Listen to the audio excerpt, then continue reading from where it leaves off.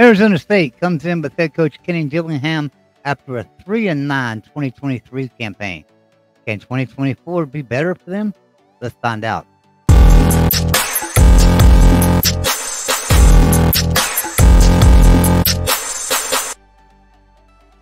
Good evening, everyone. Welcome into the Voice of College Football. I would like to invite everybody to be sure and hit the like button and subscribe to this channel.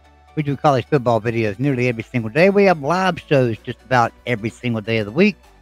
And we'll always have something that you'll enjoy. We don't just talk West Virginia football over here. We talk college football in general. And we welcome anybody to ever come on to our live streams, hang out with us, talk some college football, ask some questions, challenge us. We enjoy that. So anyway, let's talk about Arizona State. Now, Arizona State's coming into the Big 12. Last year went 3-9, won two games in the Pac-12. 2-7 in the Pac. Pac, is no longer. We're down to a Power Fours now, and they've come over to the Big 12. Here's what's got me about Arizona State. I know he's hired some new coaches recently.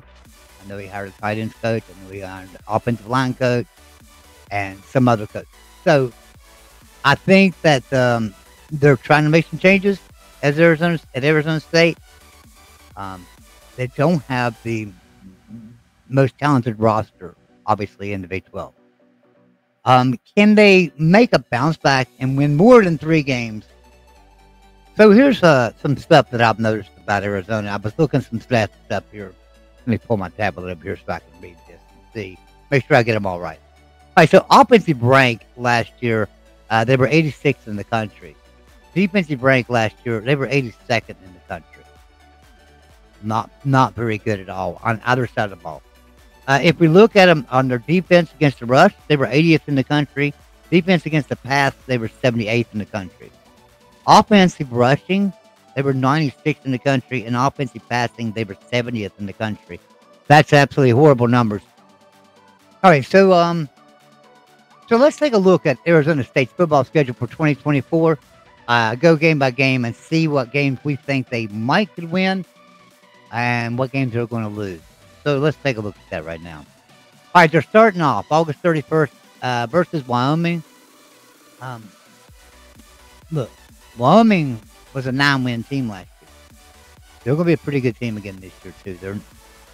I'm going to take Wyoming in this game against you, Arizona State. I'm sorry. I realize you're a Power 4 team, but I'm going to take Wyoming to beat you game 1.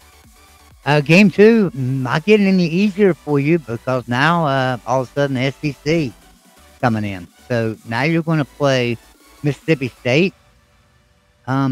Mississippi State, obviously not one of the better teams in the SEC, but they do have a more talented roster than Arizona State, and I'm going to have to give them a win here. I think you're starting off the season 0-2. All right, week 3, Texas State. I think you handle Texas State. I think that's a win there for you. So obviously much needed win there, and I have you going 1-2 so far. All right, week 4, September 21st, Texas Tech at Texas Tech, going out to Lubbock. So Texas Tech started out the season last year not doing very well, right? They had quite a few losses at the beginning of the season, turned it on at the end, and we're a much better team. Joey McGuire's doing a great job of recruiting down there. They've got some more talented roster. I think they got the momentum now after last season. I think they're going to beat you. I think I have to give Texas Tech a win there. Then you got a bye week, and you come back on October 5th for Kansas. And now you get them at home. That's a good thing. But Kansas is such a great team, and Lance Leipold has done such an amazing job with that program there. It's not necessarily that they have more talent right now on the rosters. I think they do have a little bit more talent than you, but overall talent probably pretty similar. But Lance Leipold's doing much better recruiting now, so they're getting more talent in there. But they got more experience, and they got a better coach right now. So I'm going to have to go with Kansas on the win there. So far, I've only got you the one win. Then Utah, I don't know if anybody's going to beat Utah in the Big 12 this year. And Arizona State, I'm sorry, I don't think you're going to beat Utah. Um, can Arizona State surprise everybody and come out and just have a fantastic year? Absolutely. A great example of that was last year with my team, West Virginia, right? We were picked to finish 14th in the conference, which was dead last in the Big 12. And we finished fourth in the conference with nine wins. We fooled everybody. Now, didn't fool me. I had West Virginia winning 8. I had them going 8-4. They went 9-4. They did go 8-4 in regular season, and then won their bowl game. So I was pretty spot on with my prediction. But they did lose one game, Houston, that I had them winning, and I had them winning the game, or losing the game, but they actually won. So Utah, though, yeah, Utah's too good for you. I have to give you a loss there. October 19th at Cincinnati. Traveling out to Cincinnati. Cincinnati's not a tough place to play, but Cincinnati seems to do better at home than they do on the road. I just look at the last several years, and you'll see Cincinnati's a pretty good home team. This one's a toss-up for me because Cincinnati's just not got the talent that they had before, and they don't have the coach they had before. That's for sure. So I'm going to give you a victory there, Arizona State. I'm going to say you win that game at Cincinnati this year. Now, how about Oklahoma State? You're going on the road to Stillwater. Never a fun place to play. Never a good time to go to Stillwater when you're a team that's struggling. And as of right now, you're struggling. And as of this point in the season, if this what I'm saying stands true, you're still struggling. You're going to lose in Stillwater. I'm sorry to tell you. All right, next week versus UCF. So you get UCF at home. You don't have to go to the bounce house. That's always a positive. But UCF better program right now. UCF just a better program than Arizona State in football. So I'm going to have to give you another loss there. How about Kansas State? Look, you're not going to beat Kansas State, especially in Manhattan. You wouldn't beat them if you had them at home. Kansas State's far too good of a team this year, just like Utah.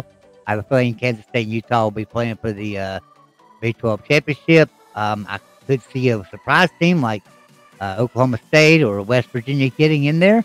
But right now, Kansas State and Utah are the front runners. You're not beating Kansas State in Manhattan. I do not think. All right, how about November 23rd? BYU. Now, you do get BYU at home.